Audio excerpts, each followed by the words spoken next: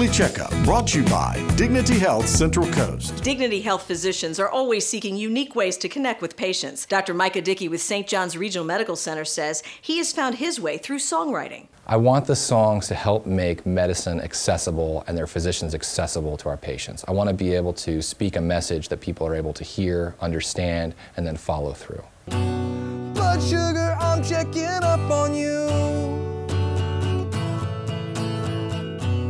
I'll exercise, maybe try kung fu. Dr. Dickey also writes songs about diet and nutrition. One of my most recent songs I've written is about healthy living for children.